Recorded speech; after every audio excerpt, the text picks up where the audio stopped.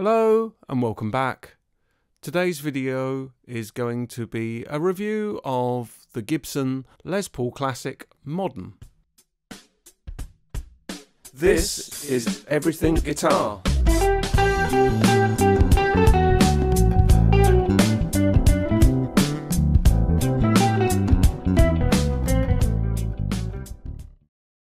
The Les Paul Classic is basically a hot-wired version of a Les Paul. They first appeared in 1989, and this particular configuration first appeared in 2019. The model you're looking at now is from November 2022. You have 4 colour options: Heritage Cherry, Honeyburst, Ebony Black, and this model, which is Translucent Cherry, a colour somewhat akin to Lucy, which was George Harrison's guitar famously given to him by Eric Clapton.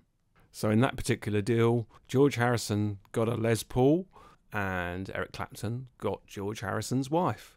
Is that a fair swap? So we better talk about the body. Not George Harrison's wife's body, but the Les Paul Classic's body.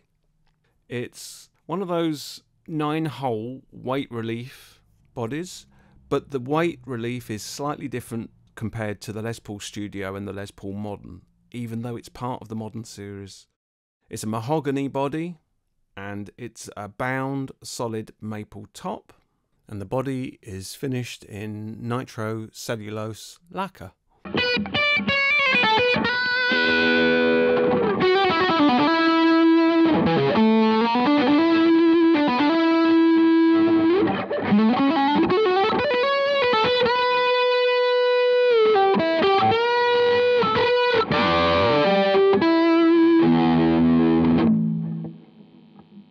Onto the neck. It's a solid mahogany neck with a 60s style SlimTaper, a bound rosewood fingerboard, and 22 medium jumbo frets, acrylic trapezoid inlays, and there's a Gibson logo inlay in pearl on the headstock.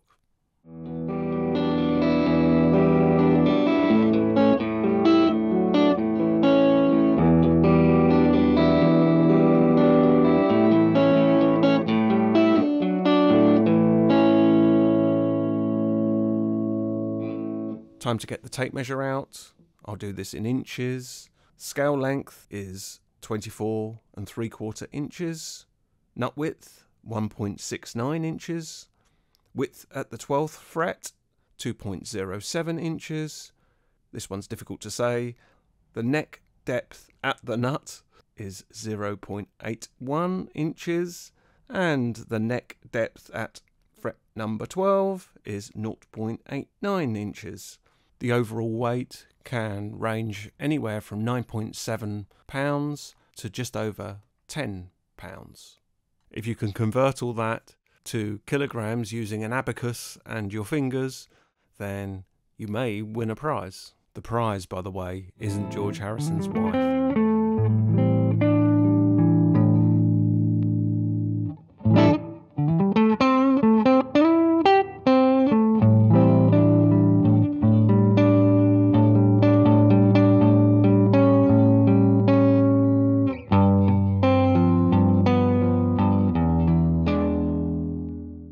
The guitar comes with a plush 5-latch tan case with the Gibson logo on it. It's really lovely cushioned interior, but it doesn't include the old blanket. They used to have some sort of silk blanket they used to put in them, but you don't get that anymore. And the regular case candy that comes with it, the warranty card, owner's manual, the Gibson multi-tool, which you can use to adjust the truss rod and its various Allen key wrenches and screwdrivers and things that you would need at a gig to get you out of trouble. A cleaning cloth, and usually there's a Gibson strap that comes with it. At the moment I've got the tone on 6.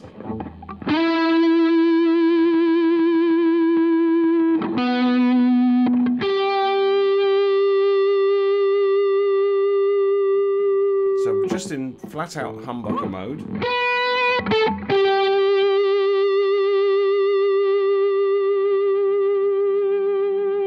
Onto the hardware. As usual, the guitar comes with Burstbucker humbucking type pickups. The coils are uncovered and exposed. I'm assuming they're Alnico 5. That seems to be the consensus. The front pickup is a 61R and the rear pickup is a 61T. So they're zebra coils, or what we call in England zebra coils. The output readings of the pickups: the front is 7.94 kiloohms and the rear is 7.9 kiloohms. There's the very beautiful Grover tuning keys, but they're not locking. Not really a moot point for me, I don't mind. And they are the Rotomatic tuners. It comes with a Graphtec nut, which is nice. It usually comes with a wide strap button. Mine was replaced with shallow strap locks. Again, I use them a lot, so I didn't mind that. There are 4 500 kiloohm pots, 2 volume, 2 tone. They all have push-pull functions. When it's down, it's in standard Les Paul mode, but when you pull them up, you've got coil tap front, coil tap rear, out of phase, full humbucker, and you've got the bypass of the tone circuit in basically just a hot bridge humbucker in flat out mode, which incidentally reads 8 kiloohms. You will find a PCB circuit in the main control compartment with 500k quick connect pots. Gone are the days of point-to-point wiring, soldering. This helps the factory speed up production time, and most people probably wouldn't be able to tell the difference between a PCB and hardwired. You wouldn't want me to do a blindfold test on you, would you? Front rhythm pickup.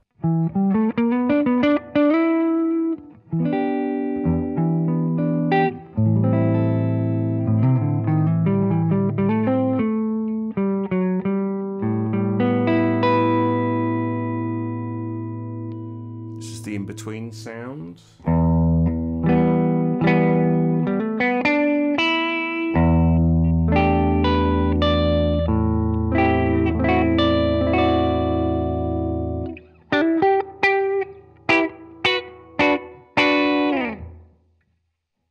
Bridge.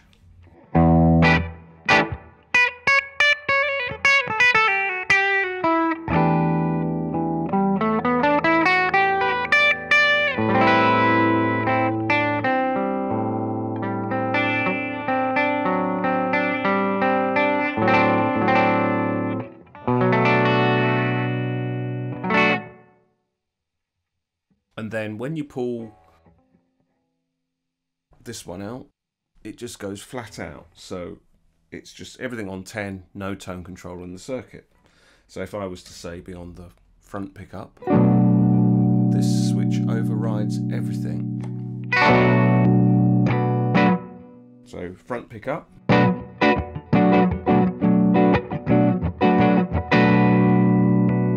Pull it out. We're on this pickup now. It's at this point that I'm going to stick my neck out and say who I think this guitar is aimed at. And this is because I've seen mixed reviews from people saying they use it in standard Les Paul humbucker mode and they don't have any need for the other switching options, which I'll talk about later. But I think I know who this instrument really is aimed at. For the musician who demands a versatile instrument, perhaps someone playing a variety of songs and maybe they're on stage and they don't want to keep swapping guitars. And so this Les Paul Classic can get you into the ballpark for several different sounds, like the Peter Green out of phase sound, some single coil type coil tap sounds, which would sound more like a Stratocaster or a P90. And then there's a flat-out bridge humbucker sound that bypasses the tone circuit completely to give you, well, the hottest sound possible out of that pickup. which would probably be a sound favoured by heavier rock players. Just some moment when you really need to make the guitar sing and you don't want anything in the way of the circuit. Balls out, as they say. So what we're saying is, it's a guitar that can do blues, it can do funk and country, it can do all-out rock, and you've still got your standard humbuckers there in usual mode for all those classic sounds. It really is a versatile guitar if you need an instrument that has to be versatile. And when you're in between positions, obviously you've got the option of turning the tone control on 1 down. I'm going to turn one of the tone controls down to 5, and then I'm going to do the opposite. So at the moment I'm going to put the front pickup on 5 on the tone and leave the other pickup where it is. Both pickups on 10 on the volume. So now the front pickup's on 5.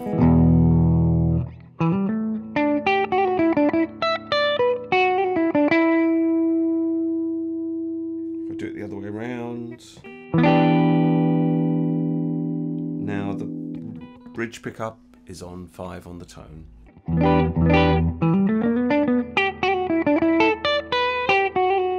It's probably more effective to put on something like 3.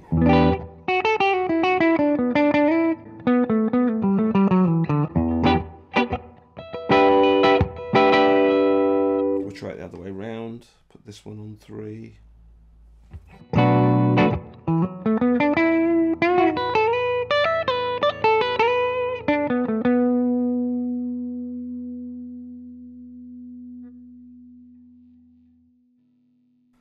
Let's see what the tone controls do.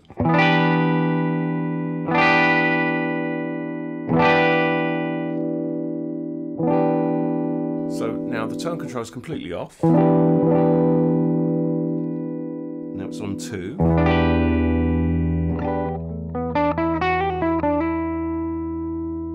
It's on 3. 4. 5.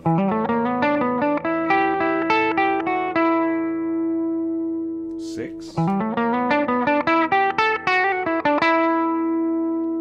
7. 8. 9.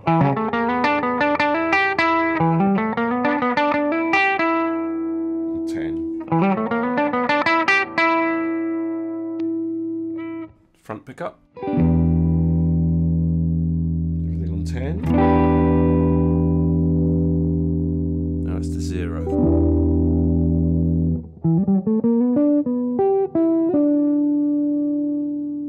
1.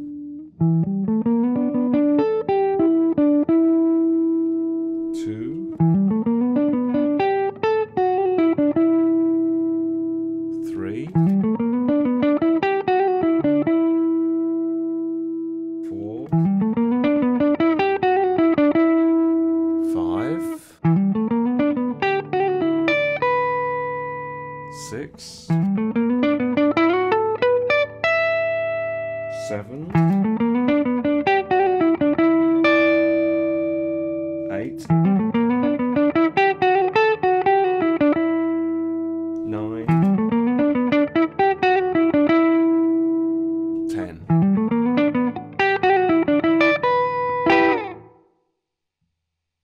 And of course the real difference will come in when you then start messing around with phase. Now I've heard some reviewers say that this is an unusable sound. Well, it may be unusable like this, but if you move one of the pickups, say from 10 to 8, let's see what happens.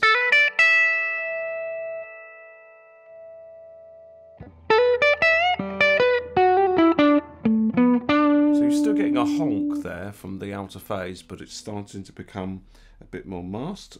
I'll try it on 7.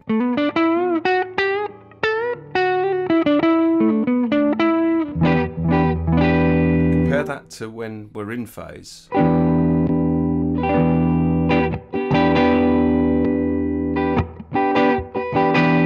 there is a difference. I tend to think that it affects the harmonics.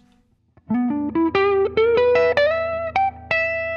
it's out of phase, now back into phase.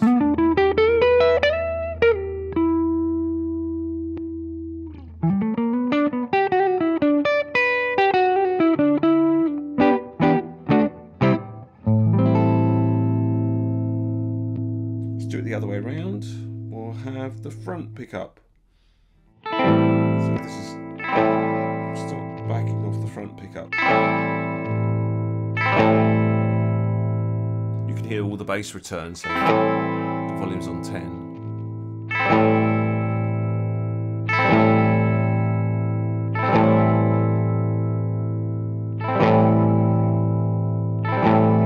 You can hear the bass starting to return a bit, as opposed to in phase.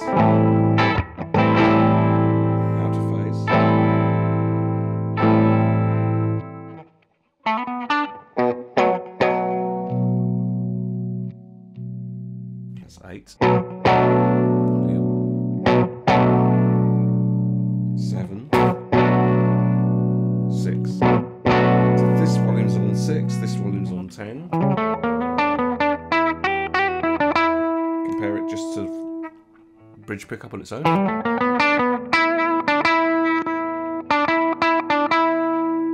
So you blend in enough just to get that slight honk. You can compare it.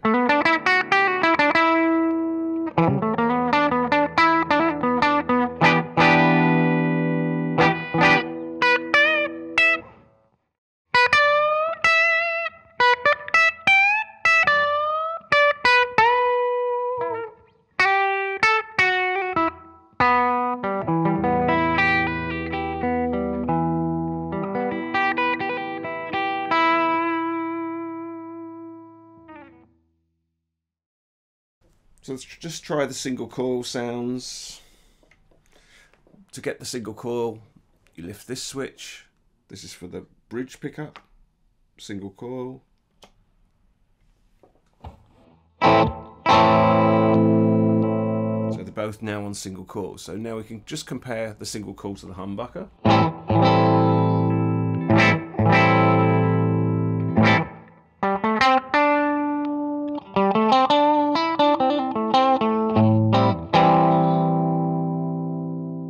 Let's try it in between. Now some people may want a kind of in-between sounding honk like you'd get on, say, a Telecaster or a Stratocaster. That's why some people say they're a little bit disappointed with this.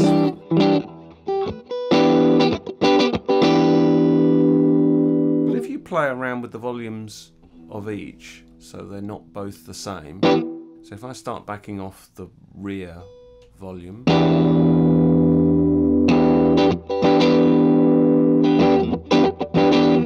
and then compare that to the, say, the front single coil, rear single coil,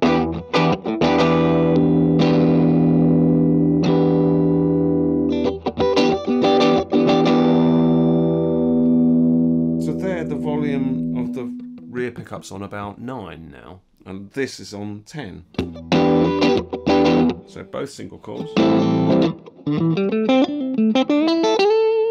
Let's try it the other way around. Put this one on 10, put this one on 9.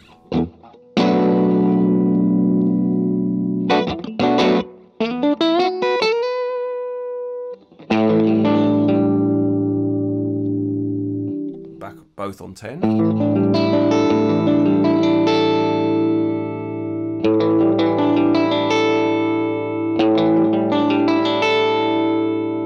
Progressively more and more dominated by the rear pickup, and now it's starting to go back blended again.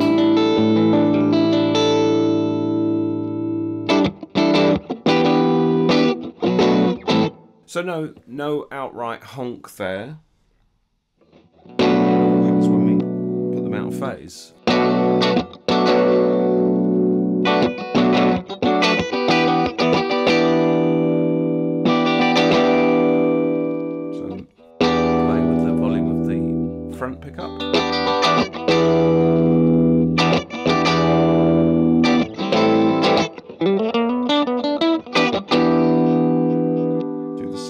other way around now, so we're out of phase. Bridge pickup. Just want to back that off a little bit.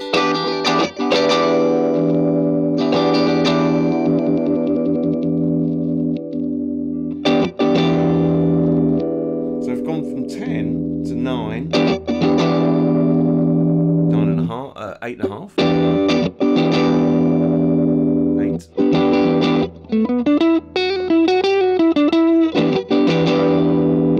Back in phase, out of phase.